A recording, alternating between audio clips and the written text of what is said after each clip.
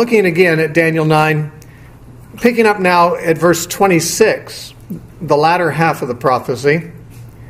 And after the 62 weeks, the Messiah shall be cut off, but not for himself. And the people of the prince who is to come shall destroy the city and the sanctuary, and the end of it shall be with a flood. Until the end of the war, desolations are determined. Then he shall confirm a covenant with many for 1 week. But in the middle of the week, he shall bring to an end the sacrifice and offering. And on the wing of abomination shall be one who makes desolate, even until the consummation which is determined is poured out on the desolate. The question now, of course, is, do the 62 weeks, which followed the original 7 weeks, there were 7 weeks and then 62 weeks, so the 69 weeks, do they lead up to the beginning or the end of Jesus' ministry? Now, the reason that's important is this. If they lead up to the beginning of his ministry, then it would seem that his ministry is included in the 70th week. And it is said in verse 27, in the middle of the week, he shall cause the sacrifice and offerings to cease. Well, Jesus' crucifixion is said to have done exactly that. In the book of Hebrews, it says that his offering brought an end to at least the validity of any other sacrifices or offerings. Prior to that, the Jewish sacrifices in the temple were valid and God ordained. But after Jesus died, they were just tradition and just rebellion. The Jews continued to offer sacrifices, but they did so because they rejected Jesus' sacrifice. So, as far as God is concerned, and that's who's giving the prophecy, the sacrifices and offerings cease at the cross. And it is my belief that the 69th week brings us to the baptism of Jesus. The 70th week, the next 7 years, begins at the baptism of Jesus, right at the end of the 69th week, obviously. And in the middle of the week, 3.5 years later, Jesus dies. Now, we'll have some questions about what the remainder of the 70th week is, the last 3.5 years that transpire after the death of Jesus, but we'll worry about that at another time. The dispensational view, which is much more popular, as I said, calculates the weeks in such a way that the 69th week ends at the death of Jesus and postpones the beginning of the 70th week until the end of the present world system. The last 7 years, they believe, of the period before Jesus comes back is the 70th week. Now, first of all, I'd ask, does anyone see evidence of a gap here between the 69th and the 70th week? There does not appear to be anything at all about it in the passage. The interesting thing is the dispensationalists, who are the people who put the gap there, are the ones who tell us that we're supposed to take the most literal possible approach to biblical interpretation. That is, in fact, the boast of dispensationalists, is they have the moral high ground in biblical interpretation because they're consistent literalists, they say. Well, they certainly aren't literalists when they say there's a 2,000-year gap between the 69th and the 70th week. I mean, think about what that's saying. The angel is there to give him an idea of how much time we're looking at. And he says, here's the whole thing, 490 years. A little less than 500 years left for God to deal with the people of Israel. Okay, that's informative. But if, in fact, between the 483rd year and the 484th year, there's a gap of 2,000 years, that's 4 times the length of the whole period. The whole period of 490 years, multiply that by 4, and that's an unaccounted for and unmentioned gap. So that the less than 500 years is extended to be more like 2,500 years. And the prophecy is entirely misleading. It's as if I would say to you, would someone here give me a ride home? My car's not running. You say, how far do you live from here? Well, I live about 60 miles from here. Okay, I'll take you. So we get in the car and we drive 60, 70, 100, 200, 300 miles. And you say, are we getting close? I say, well, it's a little further up here yet. You say, but we've gone 300 miles. How is it that you said it was 60 miles? Well, it is 60 miles, but I didn't tell you between the 59th and the 60th mile, there's a gap of 240 miles. You know, I mean, how misleading is that? The angel said it's going to be 490 years, period. And dispensationalists say, no, it's really 5 times that long at least, so far. That gap is not hinted at, and would be entirely misleading if it was there, is not produced by literal biblical interpretation. It is produced by agenda-driven interpretation. But what's the agenda? Why would someone do that? Why not just take it the way you'd think it would be? After all, the period of 70 weeks divides into 3 sections. 7 weeks, 62 weeks, and 1 week. No one ever said there was a gap between the 7 weeks and the 62 weeks. Every dispensationalist believes that as soon as that 7th week ended, the beginning of the 62 weeks happened. I mean, there's no gap there. Why put a gap between the 69th and the 70th week, which isn't mentioned or hinted at? The reason is because of the eschatological scenario they want Daniel to be making about the 70th week. You see, what it says in verse 27 is, then he shall confirm a covenant with many for 1 week. Now, you may have heard this. If you haven't, you will, if you live long enough and hear dispensationalists teach.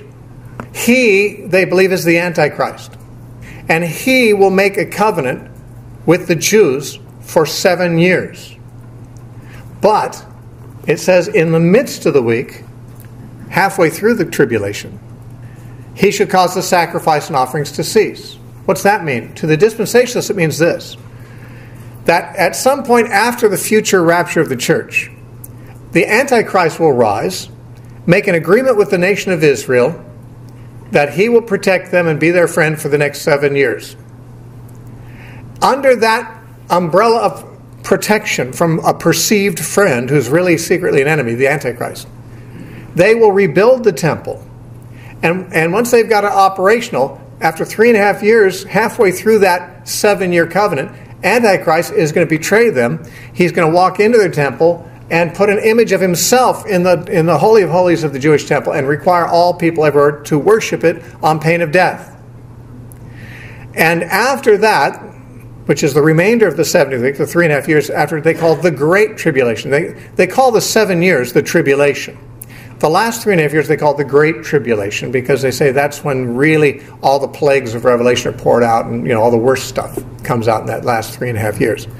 That's the scenario they have. That's how they interpret Revelation, that's how they interpret Matthew 24, and that's how they interpret Daniel. But let me ask you, when you start a sentence like verse 27 with the word he, doesn't the word he require some kind of antecedent?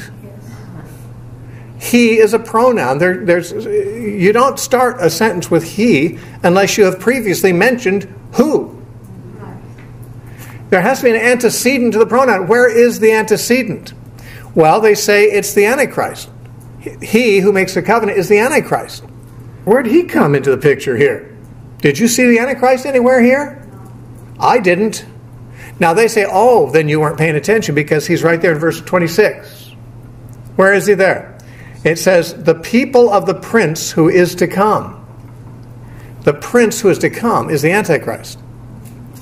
And he, the Antichrist, will make this covenant for 7 years with the Jews in the end times and break the covenant, going into the temple, desecrating the temple, and bringing an end to the sacrificial system, just like Antiochus Epiphanes did in 168 BC. This is a scenario that anyone who's been in Bible prophecy teaching churches has probably heard. But it's not exegesis. First of all, why would he, in verse 27, refer to the prince who is to come in verse 26? Who is the prince who is to come? Well, what does it say in verse 26? The Messiah is going to be cut off. He's going to die. And then what? The people of the prince who is to come are going to come and destroy Jerusalem and the temple. That happened, didn't it? Who were those people who destroyed the temple? It was the Romans. They were the people of the prince. So who's the prince? Well, one of those natural things to assume is it's the leader of the Romans at the time, when they came and destroyed the city and the sanctuary. A prince leading a people would come after the Messiah had died and would destroy the city and the sanctuary. This certainly matches up with uncontroversial history. Jesus died in 30 AD approximately, and the temple was destroyed in 70 AD, and that's everything in verse 26 then was fulfilled. There's no reason to associate the prince who is to come with anything but the prince who did in fact come. There are actually dispensationalists who say, well, no, it says the prince who is to come, so that's future. Yet from Daniel's point of view, it was future. It was still 600 years into the future for Daniel. The prince who is to come, or we might say the prince who was in Daniel's day to come, has come. He came and his people destroyed the city and the sanctuary, just like Daniel said. There's no reason to read an antichrist into this passage. Now, we're going to say more about that prince who has come in a little bit. But I would say this, that whoever the prince who is to come is, and I think it's most likely a reference to the Roman general Titus, but I'm open to other suggestions. Whoever it is going to have to be a leader of the Romans, because it's the people of him. It's his people, and they were the Romans. So it's somebody associated with the Roman armies that destroyed Jerusalem is the prince who is to come. But the interesting thing there is that the prince who is to come is not even the subject of the sentence. The people are the subject of the sentence. The prince who is to come he's the object of a preposition. He doesn't even occupy a significant place in the grammar of verse 26. The destruction of the city and the sanctuary is not said to be done by the prince, but by the people of the prince. It's the people who are the focus here. The prince is an ancillary. He's an object of a preposition. How would it be that the Messiah, who's been mentioned both in verse 25 and in 26, would suddenly be so eclipsed in the narrative by this prince who is to come that now he, in verse 27, has become not the Messiah, but the prince? If you've already got that theological system in your head, it reads okay. But if you're not sold on it, and you just read it and say, why would anyone say that he, in verse 27, is this vague prince who is to come? Now, I would also point out that I don't believe the Antichrist has been mentioned anywhere in Daniel. Certainly hasn't been mentioned previously in this chapter, and although some people find the Antichrist in Daniel 7 and Daniel 8 as the little horn, and some find him as the king of the north in Daniel 11, 36 to the end of the chapter, 37 to the end of the chapter, none of those cases, in their context, point to an end times figure. Is the Antichrist even in Daniel anywhere? If we have time, we'll look at that, but we may not have time tonight. He certainly isn't a focus in Daniel 9. There's no mention of him unless it's this reference to a prince who is to come, who's going to be the prince of the people who are going to destroy Jerusalem in 70 AD. It certainly is natural to assume it's someone who led those people in 70 AD. Not someone who was going to come along 2,000 years later. All dispensationalists acknowledge that the Romans were the ones who did what verse 26 says is going to happen. They destroyed the city and the sanctuary in 70 AD. The Romans did. But they believe the prince who is to come is a future Antichrist who they say must be a Roman. Partly based on this and partly based on some other, what I consider to be misinterpretations of things. The dispensationalists believe that there's going to be a revived Roman Empire in the end times. And that the nations that were once part of the Roman Empire will be reunited under headquarters in Rome, and it'll be the Antichrist who leads that coalition. And therefore he is a Roman, if not racially, at least by nationality, and therefore the people, the Romans who destroyed Jerusalem, are the Roman people of that prince who is to come, a Roman also. But in what sense are people who lived and died 2,000 years ago, in any sense associated with a man who's going to be part of some future kingdom that hasn't arisen yet? He shall confirm the covenant with many for a week. Did Jesus come and confirm a covenant with many? Yes, the remnant of Israel, his disciples. He said, this cup is the new covenant in my blood. He established the new covenant. What was that confirming? It was confirming what Jeremiah said. Jeremiah 31 said, I'm going to make a new covenant with the house of Israel and the house of Judah. Jesus came and confirmed that and said, yes, this cup is that covenant. You're in. The most natural way to understand this is that the Messiah will make a covenant, will confirm the covenant with many, that is, with the disciples who became the church. Yet, it says, in the middle of the week, he shall bring an end to the sacrifice and offering. The dispensational view is that it's the Antichrist who brings an end to sacrifices and offerings that will be offered in a rebuilt temple in Jerusalem on the Temple Mount, the third temple that's not yet been built but will be. that the Jews will be offering animal sacrifices there until the Antichrist comes in the middle of the tribulation, sets up an image of himself in the Holy of Holies. That's what Antiochus Epiphanes, the Syrian dictator, did to the Jews 168 BC, and that caused the Jews to see their temple as desecrated. Actually, Antiochus Epiphanes didn't put an image of himself. He just sacrificed a pig to Zeus on an altar in the Holy of Holies, and the Jews thought the temple is desecrated, and they didn't use it again until they drove him and his armies out and rededicated the temple 3 years later. It brought an end to the sacrificial system in 168 BC. That's not what Daniel's talking about here. But many people think the Antichrist is going to do that, and he'll bring an end to the sacrificial system in the middle of the tribulation by desecrating the temple. Again, we haven't really seen any Antichrist introduced into the prophecy yet. And we're still talking about a he who has been previously referred to, and the focus of the previous two verses has been the Messiah, the Prince. Did Jesus, in the middle of a week, that is, after 3.5 years from some starting point, did he bring an end to the sacrificial system? Of course he did, with his own death. Now this itself tells us that the 70th week began at the beginning of Jesus' ministry, not the end. Remember, the dispensationalists believe the 70th week hasn't started yet, but the 69th week ended at the death of Jesus, and nothing has happened with reference to this prophecy since then. The 70th week is still future. Throughout most of church history, it was believed that the 69th week brought us to the beginning of Jesus' ministry. That'd be the beginning of the 70th week, and that's when Jesus would start his ministry. Then if he died 3.5 years later, that'd be in the middle of the 70th week. That's when it says the sacrificial system will be brought to an end. And then it says at the end of verse 27, and on the wing of abomination shall be one who makes desolate. Jesus quotes the Septuagint about this when he said in Matthew chapter 24 and verse 15, he said, when you see the abomination of desolation. The expression abomination of desolation is the Greek Septuagint rendering of this phrase, an abomination that makes desolate. And Jesus is quoting the Septuagint of this passage. He said to his disciples, when you see it. Now, what is he referring to when he says that in Matthew 24? Let's look there for a moment, because Jesus obviously is referring to this prophecy, and his understanding of this prophecy is pretty significant for our understanding of it. In Matthew 24 and verse 15, it says, therefore, when you see the abomination of desolation spoken of by Daniel the prophet, standing in the holy place, he who reads, let him understand. Then let those who are in Judea flee to the mountains.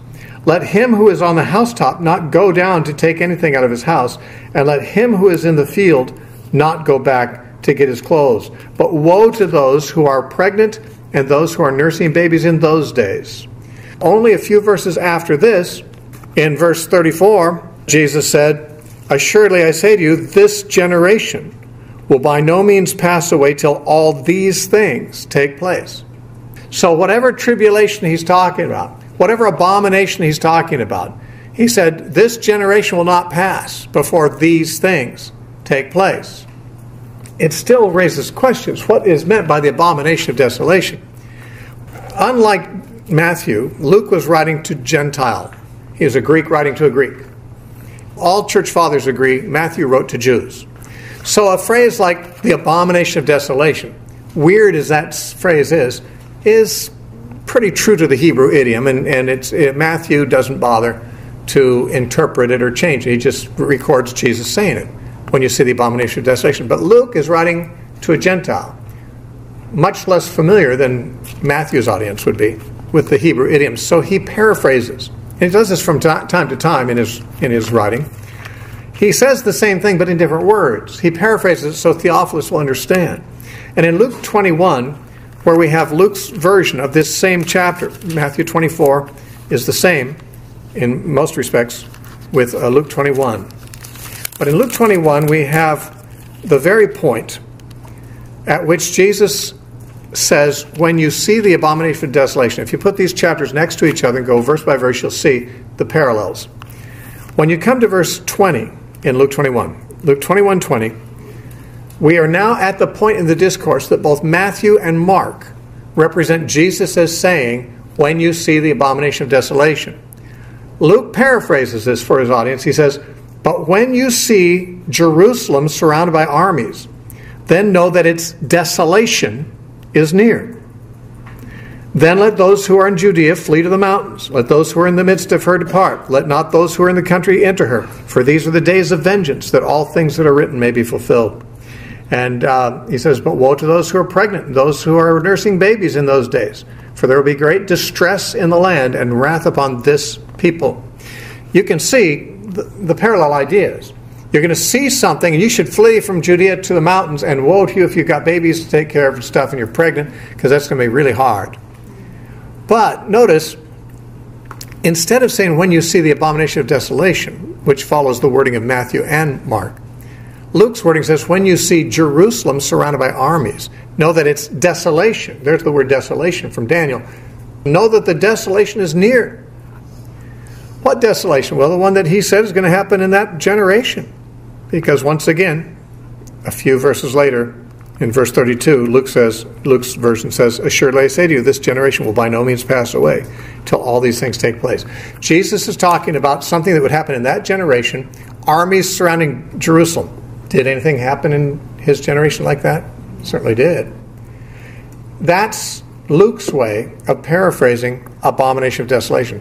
Luke, an inspired writer, understood what the abomination of desolation in the words of Jesus meant. And Jesus' words were quoted from Daniel. In fact, Jesus even said, as it's written in Daniel the prophet. So Jesus is talking about the Romans coming and destroying Jerusalem as the abomination of desolation spoken by Daniel the prophet. Now, going back to Daniel 9, that shouldn't be too surprising, because look, Daniel 9, 26 and 27, the last two verses, they're kind of, each of them covers the same ground a different way. At the beginning of verse 26, it says the Messiah will be cut off or die. In the beginning of verse 27, it says he's going to bring an end to the sacrifice and offerings. How? By his death. The last part of verse 26 says, and the people of the prince who has come will destroy the city and the sanctuary. So verse 26 talks about the death of the Messiah followed by the destruction of Jerusalem. So does verse 27. Same information, restated. Jesus dies, brings an end to the sacrificial system, and then there comes an abomination that makes desolate. Makes what desolate? Jerusalem desolate. These prophecies are fulfilled in the death of Jesus and in the destruction of Jerusalem. There's nothing in the passage to hint, even a little bit, that there is somehow some big gap, that these are going to happen off into the future. There's nothing there. And that's why pretty much the church didn't see anything there. You know, there were people before dispensationalists who saw this gap, but they were not in the majority. I think Irenaeus was one of the church fathers who actually saw some kind of a gap, but he didn't find it there. I don't know where he got it. It's not in there, you know, unless he had a different book of Daniel than we have. The one I have doesn't mention a gap, doesn't even hint at it. But most of the church fathers did not agree with Irenaeus about that. I think Irenaeus and Hippolytus, if I'm not mistaken, were the two church fathers who did think there was some kind of a gap, but the rest of the church fathers rejected that. And they believed that Jesus' ministry occupied the first half of the 70th week, and which began after the 69th week without a gap. That doesn't much matter what the church fathers thought, just so you'll know. When dispensationalism reintroduced this gap, there were a couple of church fathers that had held some views sort of like that, but most of them had rejected it. The question is not what the church fathers believe, but what does the text say? What did Jesus say? Jesus quoted from this in Matthew 24. Speaking about the Roman armies coming against Jerusalem, Jesus said, when you see the abomination of desolation spoken of by the prophet Daniel. Here it is. The interpretation of the passage given by Jesus certainly counts for more than that of Irenaeus or Hippolytus or John Darby or Schofield or anyone else. Even if every evangelical preacher held that there's a gap there, which they don't, by the way, but the dispensationalists do. If you could not find one person who didn't see a gap here, you should be able, by reading the text yourself, to decide whether there's a gap there or not. There's not. And Jesus places the very end of verse 27 as taking place in 70 AD, when the Romans came. When you see Jerusalem surrounded by armies, that is, when you see the abomination of desolation. then know that the desolation of Jerusalem is near. And it was, and it did happen. So, what happened to the second half of the 70th week? If Jesus died in the midst of the 70th week, how did the last 3.5 years play out? What was the end of the 70th week? What happened there? It's not entirely clear what happened there, but notice the 70 weeks are said to be the time that God is determined to deal with Israel. After Jesus died and rose again, and Pentecost, the gospel went only to the Jews. God was still dealing only with Israel for a period of time afterwards. No one knows exactly how long afterward, but something like 3 years after Pentecost, the Apostle Paul was specifically commissioned to go to the Gentiles. God was dealing exclusively with the Jews until he commissioned a man to go to the Gentiles.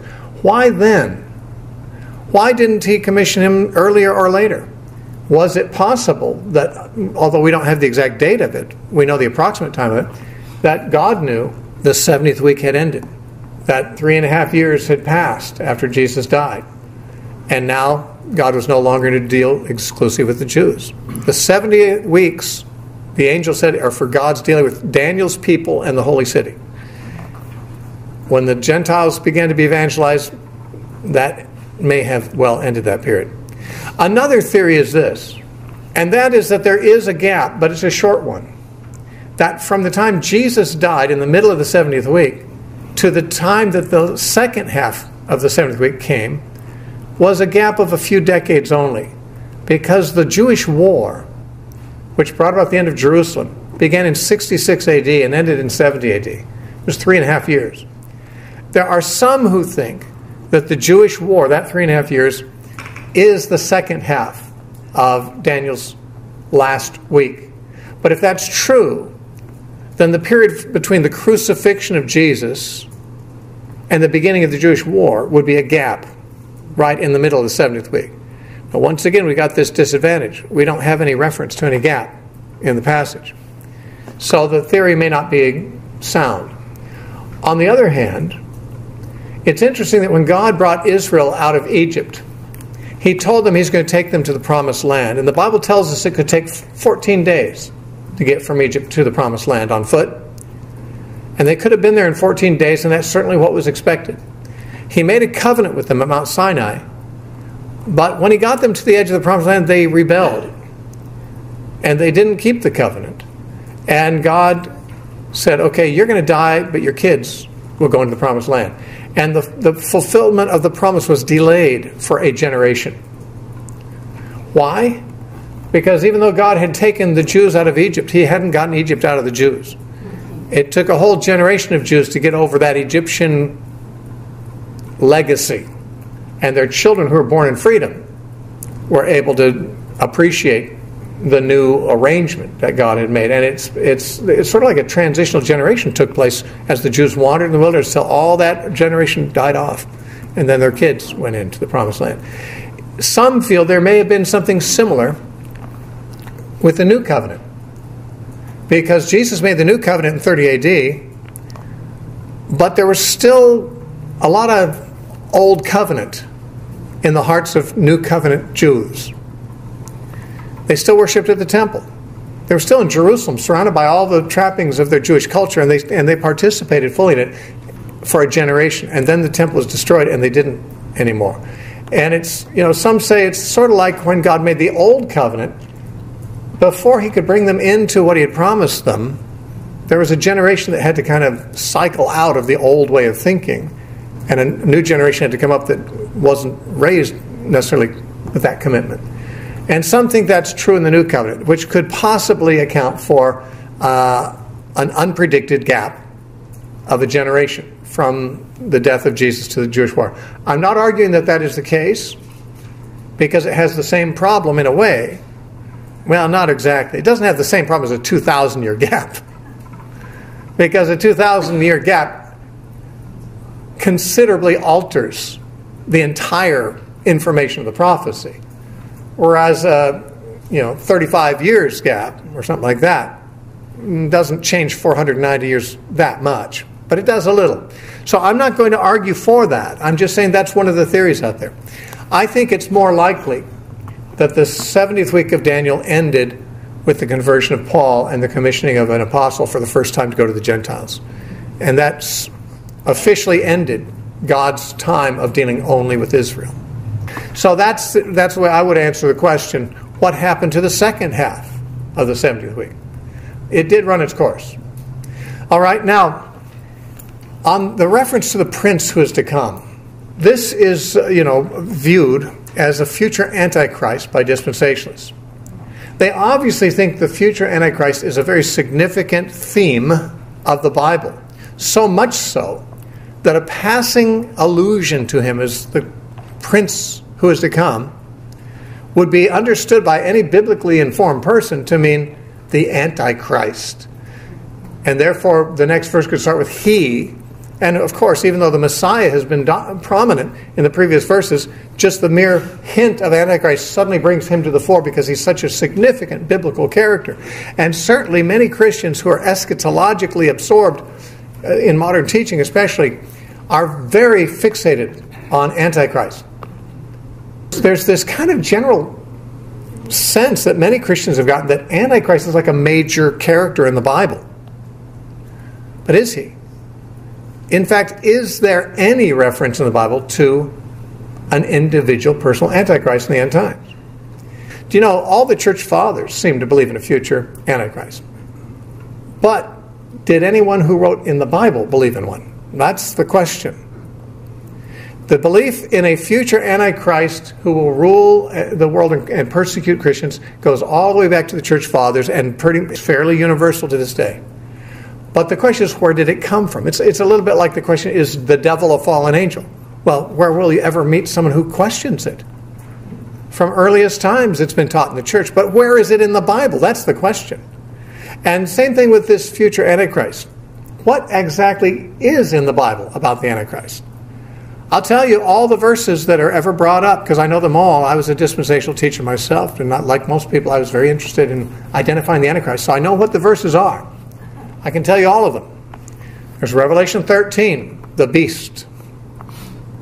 There's Daniel chapter 7, the little horn. There's Daniel chapter 8, the little horn. There's Daniel chapter 11, the willful king. And there's 2 Thessalonians chapter 2, the man of sin. Those are the 5 places in the Bible from which Antichrist is divined by people who are looking for Antichrist in the New Testament. There's or the Old Testament for that matter, Daniel. Of course, the prince who is to come is also in that list. We've been talking about him. There's not a thing in Daniel 9 to identify the prince who is to come with the future Antichrist. And the situation is similar with all the other cases. Think about the beast of Revelation 13. Now, many of the church fathers agreed that the beast of Revelation 13 is a future Antichrist, the same as the man of sin, the son of perdition that Paul spoke of in 2 Thessalonians 2, and the same as the little horn of Daniel chapter 7. So there's a lot of solid people have made those identifications. But I learned a long time ago to become skeptical of even what lots of people say if I can't find one word of it in the Bible. What do we have in Revelation 13 about a future Antichrist? Well, you've got this beast, okay? A beast at the beginning of chapter 13 rises out of the sea. The beast has the mouth of a lion. He's like a leopard. He's got the feet of a bear, and he's got 7 heads and 10 horns. And all the world wonders over him and worships him and says, who is like the beast? Who can make war with the beast? And he blasphemes and he persecutes the righteous and so forth. Now, is there going to be a future dictator of the world who will do that? Maybe. I wouldn't be surprised if there would be. Is Revelation 13 talking about that? I don't think so. There's nothing in Revelation to suggest that the beast is an individual person. For one thing, he's obviously the composite of Daniel's 4 beasts in Daniel 7. In Daniel 7:1 and following, Daniel sees beasts come out of the sea too. This beast in Revelation 13 comes out of the sea. So do the beasts of Daniel 7. At the beginning, the beasts, 4 of them come out of the sea. The first is like a lion, the second like a bear, the third like a leopard, the fourth one has 10 horns. The beast of Revelation he's like a leopard, he's got a mouth of a lion, feet like a bear, and he's got 10 horns and 7 heads to boot. Now, the beast of Revelation is a composite of Daniel's 4 beasts. And who were they? 4 men? No, 4 kingdoms. The Babylonian, the Medo-Persian, the Grecian, and the Roman. Almost all evangelical scholars, including dispensationalists, will tell you that the 4 beasts of Daniel are not 4 individual men. They are 4 empires that would succeed one another. Now you take those 4 empires and merge them into one image in Revelation 13. How do you get an individual man out of that? Obviously, it's much more consistent, at least with Daniel, and as far as I know, even with Revelation, to say the beast is not an individual, but a political system, an empire, a government system. There may be a man at its head, but he's not mentioned. Because the beast has 7 heads and 10 horns in Revelation. According to Revelation 17:10, it says that and thereabouts, the 7 heads are 7 kings. And lo and behold, the 10 horns are 10 kings. So there's at least 17 kings involved in this beast. How could he be one man? It's a political system made up of many kings. Now, I won't go into detail about what I think the beast represents, but I think the evidence is thoroughly against it being an individual. True, once the beast is introduced, it says he did this and he did that. I think that's pretty much what makes people think it's an individual man. But you know what? There's a harlot named Babylon who's described as a woman sitting on the beast, and she does this and she does that, and no one I know thinks it's a real woman. I've never read any commentator that believes the harlot in Revelation 17 is a woman, a real woman. It's described as a woman. It's symbolic. Likewise, the bride, the city dressed like a bride that comes down out of heaven in Revelation 21, described like a woman also. The Lamb's wife has made herself ready. Well, who's the Lamb's wife? An individual woman? No, the whole church. In other words, in Revelation, whole entities made up of many, many, many individuals are often collectively referred to as a personification of some character in the drama. A harlot, a bride, an animal, 2 animals, because there's another one, the second beast comes up too. The point is, there's nothing in Revelation or elsewhere to suggest that the beast in Revelation should be seen as one person. That's not the way Revelation usually is understood about other parallel situations. And since we get the imagery of the beast from Daniel 7, there's not a person I've ever met who thinks Daniel 7 presents 4 persons in these 4 beasts. A beast is not a person, it's a kingdom, it's an empire, it's a political system. And when you put all of them together, you've got a massive mega political system, not a man. Now, I do believe that it's very, very realistic, not from a biblical point of view per se, but just living at the times we live in. It's very realistic to suggest there could be a one world kingdom, a one world government, and that some charismatic individual might be elected to run it, and he might become a world dictator. I'm not opposed to that scenario really being realistic. I'm just saying I don't do newspaper exegesis. If the newspaper say, so-and-so has been elected to be the ruler of the world, I say, well, I wasn't too surprised about that. Things have been going that direction for a long time. But I'm not going to apply that to Revelation 13 because I do exegesis from the book of Revelation, not from the newspapers. The book of Revelation and Daniel do not speak of beasts as individuals, and I don't think that that's what Revelation's talking about. So what I'm saying is things could happen that I'm willing to acknowledge could happen, but I'm not willing to say that's what the Bible's talking about unless you can exegete the passage and get that from it. And you can't. The beast of Revelation cannot be exegeted that way. Well, what about the little horn of Daniel chapter 7? Well, that's a little different. Because in Daniel 7, the little horn comes out of the 4th beast. Now, virtually all evangelicals believe the 4th beast is the Roman Empire. And in Daniel, the 4th beast has 10 horns initially, then another horn, a little one, grows up out of it, and that little horn blasphemes and does things like that. For example, in Daniel 7, 7 through 8, this is after the 4th beast has arisen. Daniel 7, verse 7 to 8 says, "After this I saw in the night visions, and behold, a 4th beast, dreadful and terrible, by the way, which is the Roman Empire. The ancient Roman Empire, not a future Roman Empire. Exceedingly strong.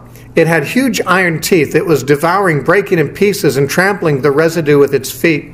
It was different from all the beasts that were before it, and it had 10 horns. I was considering the horns, and there was another horn, a little one, coming up among them, before whom 3 of the first horns were plucked out by the roots, and there in this horn were eyes like the eyes of a man, and a mouth speaking pompous words. Now, those eyes like the eyes of a man. If it was a man, you wouldn't be surprised that it had eyes. But this is a symbolic picture of a horn growing out of an animal. Now it has eyes similar to a man. In verse 11 it says, I watched then because of the sound of the pompous words which the horn, meaning the little horn, was speaking. This little horn is often said to be the antichrist in the end times. Now, of course, the horn grows out of the 4th beast, which is the Roman Empire. But as I said, in order to make these things eschatological, that is, in order to transfer the fulfillment to the end times instead of the times that they actually occurred, dispensationalists have to make a future Roman Empire.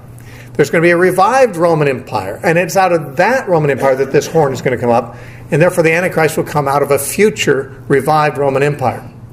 However, the 4th beast in Daniel came right after the 3rd beast. The 3rd beast was the Grecian Empire, and then came the Roman Empire. And this little horn grew out of that. There's no hint that this is a revived Roman Empire that's going to come up again. The ancient Roman Empire fell in the 5th century BC. It hasn't existed. For 1,500 years, there's been no Roman Empire. If there's a future Roman Empire, it's not the same one. The one we're reading about in Daniel, the 4th beast, is that one. The one that conquered the Grecian Empire and the one that this little horn grew out of. We'll have more to say about it later. I'm not sure we should say the little horn is a man. But if it is, it's not living in the end times. It grew out of the Roman Empire. This passage does not necessarily tell us about a future individual Antichrist. Now, there's a little horn in Daniel 8 also, but it can't be a future Antichrist either. And almost all commentators recognize that's Antiochus Epiphanes, because that horn doesn't grow out of the 4th beast. It grows out of a he-goat, which virtually everyone recognizes as Alexander the Great. In Daniel 8, there's a ram and a he-goat. I don't think you'll find anyone who disagrees that the ram represents the Persian Empire and the he-goat represents the Grecian Empire headed by Alexander the Great.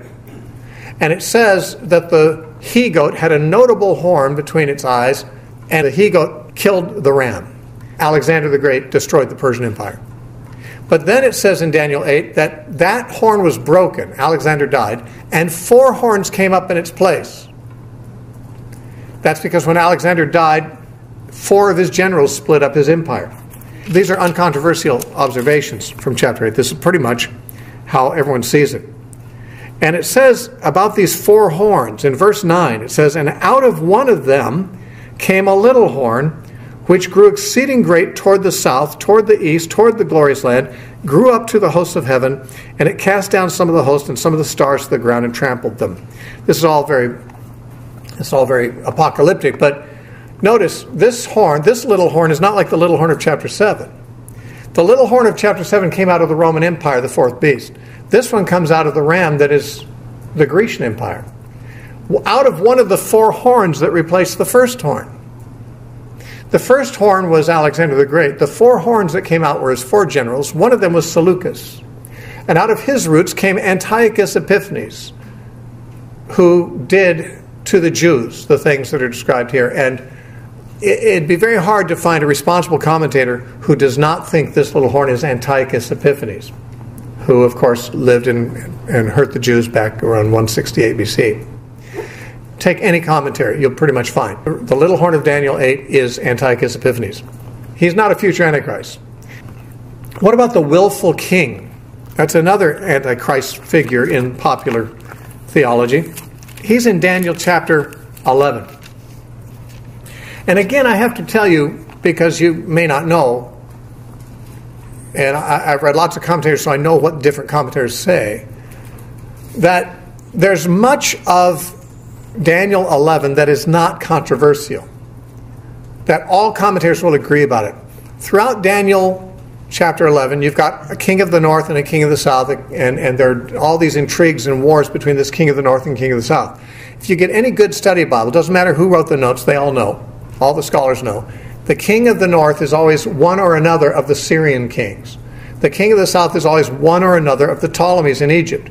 And there were these, it's little known history, but scholars know it. Different kings of the north attacked different kings of the south at different times. And Daniel chapter 11 goes through in a remarkable way, very accurately, tracing this series of conflicts between Syrian and Egyptian kings, right up until Antiochus Epiphanes, who is spoken of in great detail in verses 29 through 35, Daniel 11, 29 through 35. But what about after that? Verse 36 through 45, no one can agree what it's talking about. In verse 36 it says, then the king, which one? King of the south, king of the north, which one are we talking about here? Apparently of the north, because it says, shall do according to his own will, he shall exalt and magnify himself above every god, shall speak blasphemies against the God of gods, shall prosper till the wrath has become accomplished, and so forth. And it goes on and talks about this king who's very willful and, is blasphemous and wages war and so forth. And no one has been able to give an extremely persuasive explanation of who that is.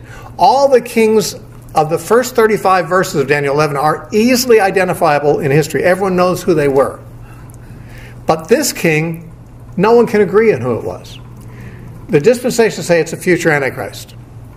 The problem is, if that's true, then we got a string of kings leading up to Antiochus Epiphanes in 168 BC. Then the next king is, what, after the year 2000 AD? You've got over 2,000 years of a gap between two verses. Once again, no literal interpretation of the scripture would yield that kind of a gap. But they need it if this king's going to be the Antichrist, and they say it is. There's other views, lots of views.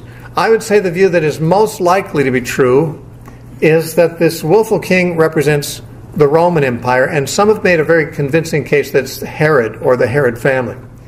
Herod was, after the Romans conquered Israel, they appointed Herod as the king who oppressed the Jews very much. In fact, they appointed him as king of the Jews in 40 BC. He had to fight the Jews for 3 years before he could take the throne. The Jews resisted Herod until 37 BC, till Herod took over.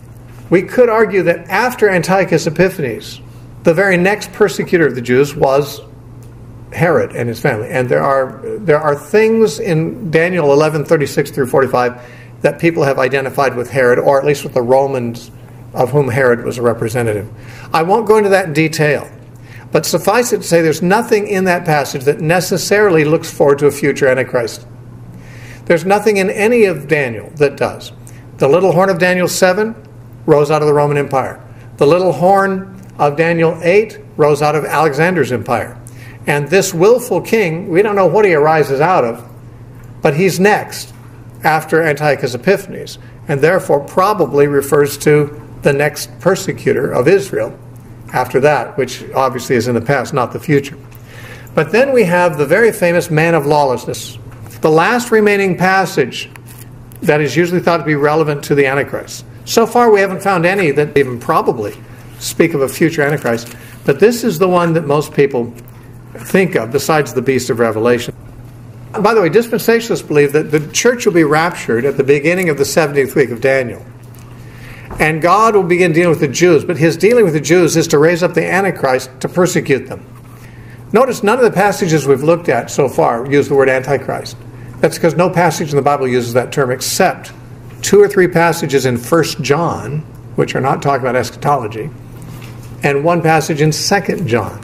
And there, the teaching is, whoever denies that Jesus is the Christ, the same is Antichrist. So we don't ever read of a single Antichrist, even in the few places where the word Antichrist is found. But whoever denies that Jesus is the Christ is Antichrist. A lot of Antichrists out. Anyway, no word Antichrist, but we do have the man of sin here, and this is often one of the characters that are thought to be the Antichrist. Let me read the beginning of 2 Thessalonians chapter 2. Now, brethren, concerning the coming of our Lord Jesus Christ and our gathering together to him, we ask you not to be soon shaken in mind or troubled, either by spirit or by word or by letter as from us, as though the day of Christ had come. Let no one deceive you by any means. That day will not come, unless the falling away comes first, and the man of sin is revealed, the son of perdition, who opposes and exalts himself above all that is called God, or that is worshipped, so that he sits as God in the temple of God, showing himself that he is God. Do you not remember that when I was with you still, I told you these things? And now you know what is restraining, that he may be revealed in his own time. For the mystery of lawlessness is already at work. Only he who now restrains will do so until he is taken out of the way. And then the lawless one will be revealed, whom the Lord will consume with the breath of his mouth and destroy with the brightness of his coming. The coming of the lawless one is according to the working of Satan, with all power, signs, and lying wonders, and with all unrighteous deception among those who perish, because they did not receive the love of the truth, that they might be saved. So, we have this lawless one, the son of perdition, the man of sin.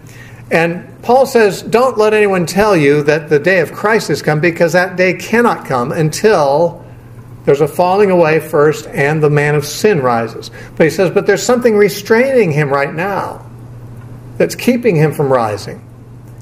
And that has to be taken out of the way so that he can rise. And then he comes up, and what does he do? Well, he opposes God in verse 4. He sits in the temple of God, verse 4. He acts like he thinks he's God, in verse 4. He deceives people by performing supernatural feats by satanic power, in verse 9. And he'll be destroyed by the brightness of Christ's appearing, in verse 8.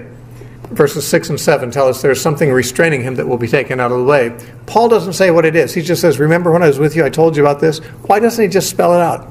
He's being a little secretive about this.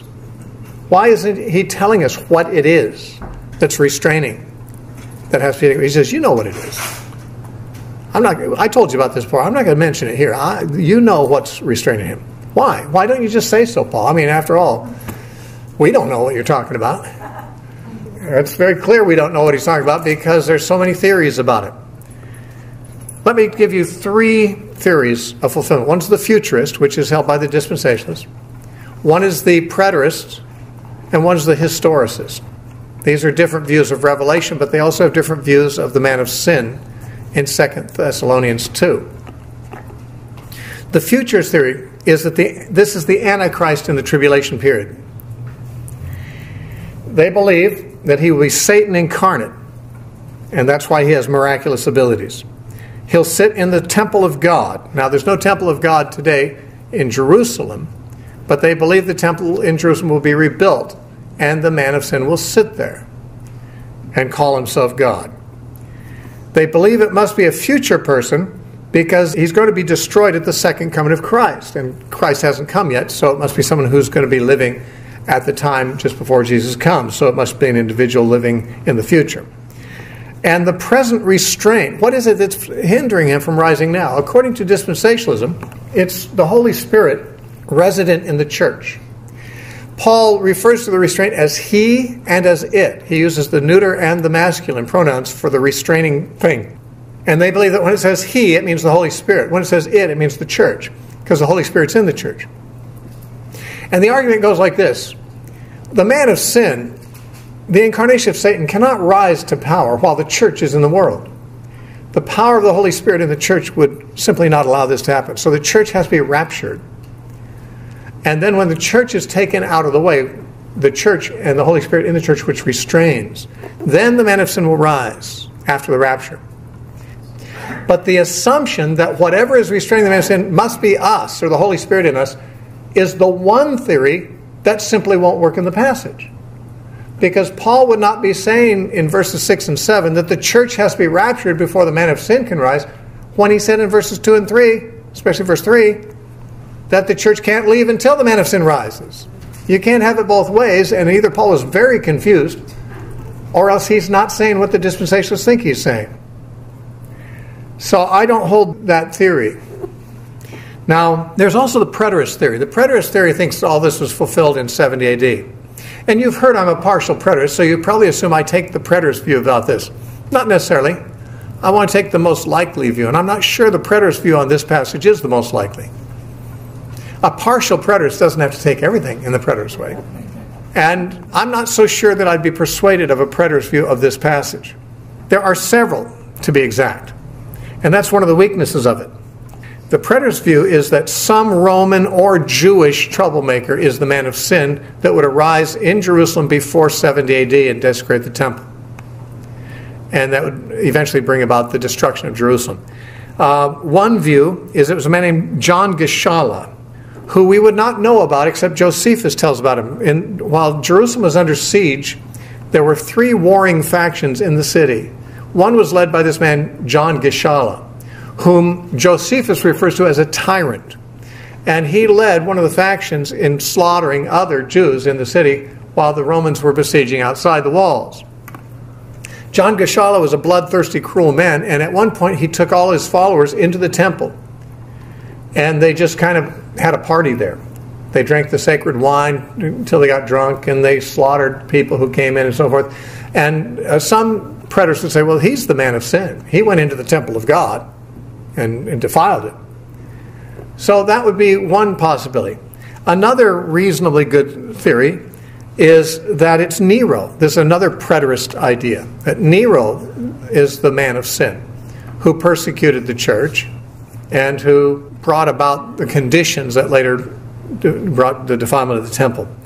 Some people think it's Gessius Florus, who was the governor of Jerusalem, the Roman governor of Jerusalem, from 64 to 66, and which led up to the Jewish War.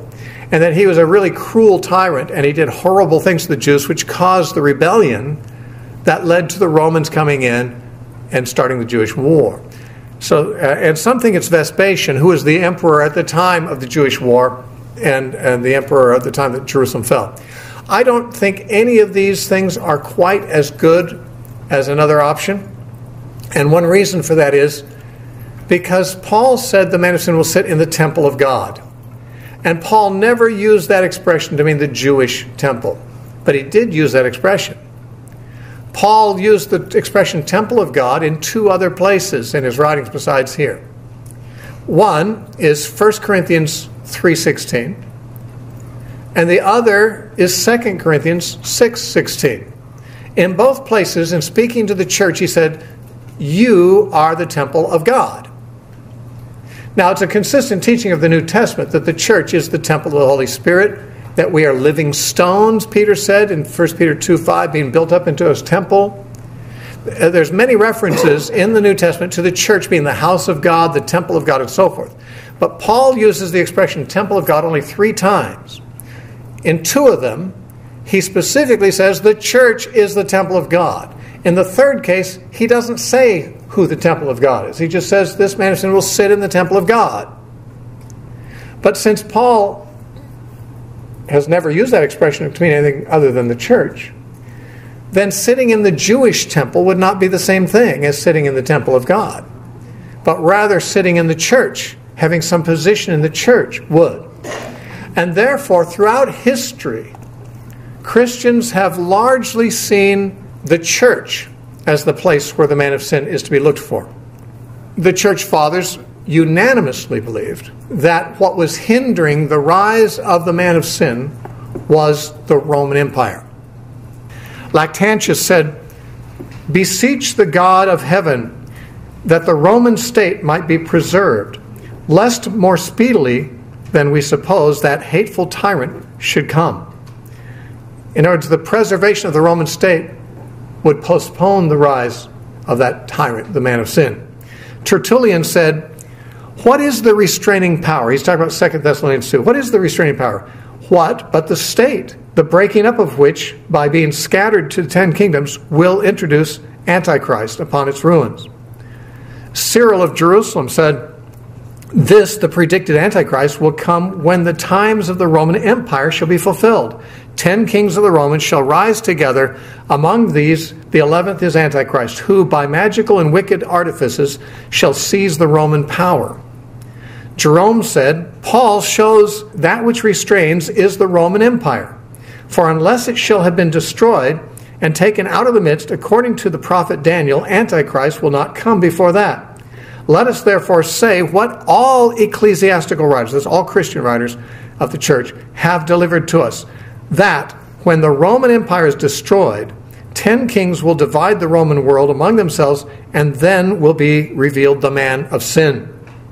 Ambrose wrote, after the falling or decay of the Roman Empire, Antichrist will come. Chrysostom said, one may naturally inquire, what is it that withholdeth? When the Roman Empire is taken out of the way, then he, Antichrist, shall come. And naturally, for as long as the fear of this empire lasts, no one will willingly exalt himself, but when that is dissolved, he will attack and endeavor to seize upon the government of both man and God. Now, these are just a few. I could have given twice as many quotes from church fathers. All the church fathers, before the fall of Rome, anticipated the fall of Rome, followed by the rise of the man of sin, based on this passage and one other, Daniel 7. Remember, the little horn of Daniel grows out of the Roman Empire? And in Daniel 7 it says, I watched until the fourth beast was killed and his body was given to the burning flame. They believed that the fall of the Roman Empire was the signal for the rise of the man of sin, the little horn. They believed that Paul and Daniel were talking about the same thing. And you see it because they mention the 10 kings. Rome will dissolve into 10 kingdoms. That doesn't come from 2 Thessalonians. That comes from Daniel 7. The beast had 10 horns that were 10 kingdoms. So the point is they're mixing the man of sin in 2 Thessalonians with Daniel 7, the little horn. They all did, and they assume Paul did, and they may be right. This would explain a number of things. One is, why was Paul so vague about what's restraining, what has to be taken out of the way? When Paul was in Thessalonica, if you read in Acts 17:7, he was hailed before the Roman courts, and his accuser said, this man is teaching us things contrary to Caesar, saying there's another king, one Jesus. He was accused of saying things that undermined the Roman Empire. Well, a few months later, when he wrote these epistles back to the Thessalonians, he is talking about the removal of the Roman Empire, according to the church fathers. They thought he was. And he didn't want to say so. What if that letter fell into hostile hands? He's already suspected of undermining the Roman Empire if he said, the Roman Empire has to be taken out of the way before the man of sin can rise. It would be reasonable for him to say, you remember I told you about this. I'm not telling you who we're talking about right now. You know who it is. You know what it is that restrains. It's the emperor and the empire. That's what the early church thought Paul was saying. And it makes reasonably good sense. But the question is, well then, but the Roman Empire fell. Where's the little horn? Where's the man of sin? Well, that's a good question. What did happen after the Roman Empire fell? Did any power arise in the temple of God, in the church, that fulfilled all the things that the little horn is supposed to do and that the man of sin is supposed to do? Well, you don't have to know very much history to know that the barbarians were still sacking Rome in the 500s. But around 600, when Rome was gone, the empire was gone, we have the first of the popes, Gregory the Great, and the institution of the papacy. Now, did the papacy do any of these things? Is there any of them they didn't do? Do they sit in the temple of God? They sit in the church, do they not? Did they do miracles? Oh yeah, throughout their history. You've got stigmata, you've got apparitions of Mary, you've got claims of images coming to life, opening their eyes, turning their heads, lighting their own candles. The Catholic Church has all kinds of stories of miraculous things going on. Through the power of Satan, of course. Did they say they were God? They sat in the temple of God. Did they say they're God? Well, you judge. Here's some quotes what the Pope said. The Pope is of so great dignity and so exalted that he is not a mere man, but as it were, God and the vicar of God. It's a quote from Ferrari's Ecclesiastical Dictionary, Catholic. Another work on the authority of councils, a Catholic work, says, quote, all names which in Scripture are applied to Christ, by virtue of which it is established that he is over the church, all the same names are applied to the Pope, unquote. Pope Pius V said, quote, the Pope and God are the same, so he has all power in heaven and earth, unquote. Pope John the 22nd said, quote, "To believe that our Lord God, the Pope, has not the power to decree as he has decreed is to be deemed heretical," unquote. Our Lord God, the Pope is God. There's several others, quite a few other quotes from papal history of them saying, we are God on the earth and things like that. So it sounds like Paul didn't miss his prediction there. The reformers all believed that the papacy was the man of sin. Now you might say, but it's a man, not an organization. Come on. I mean, all the passages we've been talking about, beasts and humans, women, in Revelation and so forth, they all represent systems, organizations, collective groups, personified as individuals. The man of sin, the reformers believed, was the papacy. Do I believe it? Well, the arguments are pretty good for it. I don't know. Paul is vague. But the papacy and its history and its timing of rising and where it arose and the Church of God and so forth, all those things seem to point in that direction. Martin Luther said, "I feel much freer now that I'm certain the Pope is the Antichrist." And frankly, Calvin and all the reformers referred to the papacy as the man of sin and the Antichrist. In fact, the translators of the King James Version of the Bible in 1611, they wrote, if you have a King James Bible with you, there's at the beginning, before the Bible begins, there's what's called the Epistle Dedicatory, where the translators dedicated their work of the King James Version to King James himself. And they say all these flattering things to King James. He was a Protestant. England kind of vacillated between Protestantism and Catholicism for many years. Sometimes one king would be Protestant, the next one would be Catholic. And the Protestant one would kill all the Catholics, and the Catholic king would kill all the Protestants, and so forth. England really had a lot of problems vacillating between Catholic and Protestant. But King James was a Protestant. And in the Epistle Dedicatory of the King James, the translators actually said this.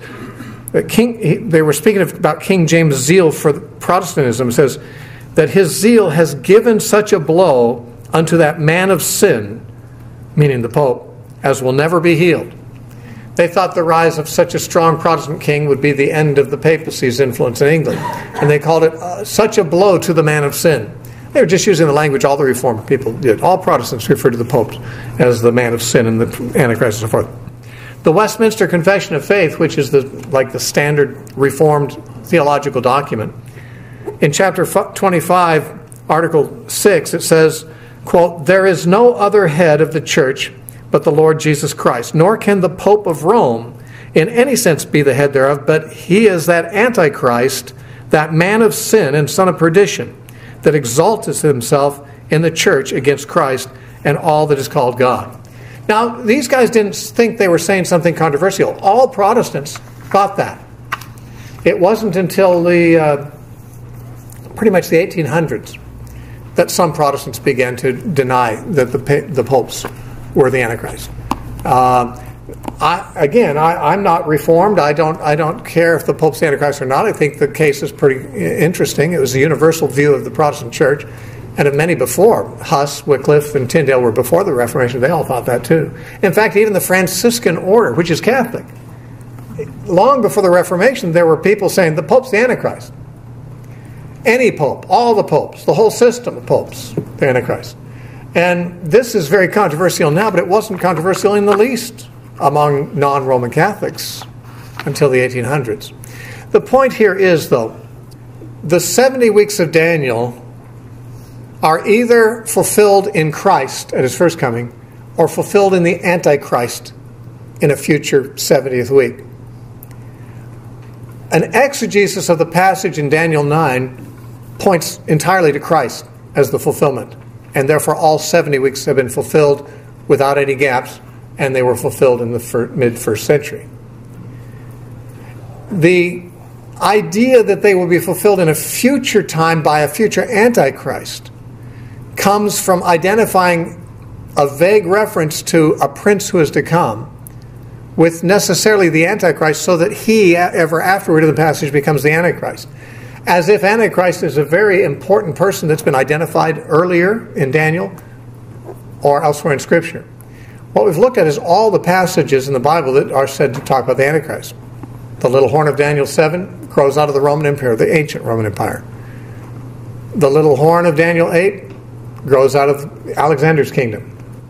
The willful king in Daniel 11 comes after Antiochus Epiphanes sometime, somewhere in the late period before Jesus was born.